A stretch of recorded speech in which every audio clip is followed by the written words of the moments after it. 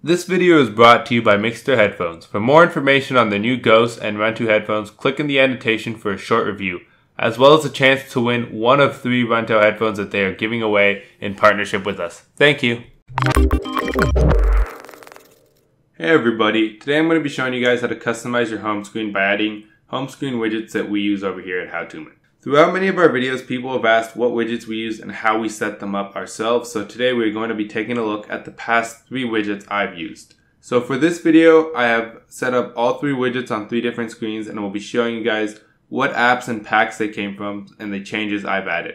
So first things first, for all these widgets you're going to need Zooper Widget, and I have the Pro version which may be required for some of these widgets, I'm actually unsure. So let's take a look at the first widget, which is the one I currently have set up on my home screen. Now this is really simple. All you need is the app Marshllow Zooper Widget, and you need to select the widget called MZO_climate. I haven't done anything to change this one because I like the color scheme and all of the current settings. However, for the widget to work completely, you're going to need bitmap icon set for the weather icons.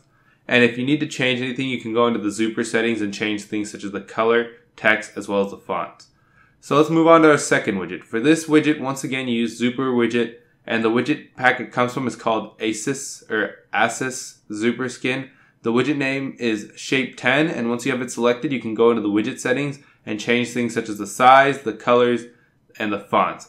As you can see on mine, I have changed the colors, and I have changed the color of the center circle so it is a bit more transparent than it is on the default one. I have added another text item that displays the battery percentage. And if you need any additional help on how to set this up, or if you're wondering about my settings, I'm going to see if I can post them in the comments or add a Google Drive document linked to the description.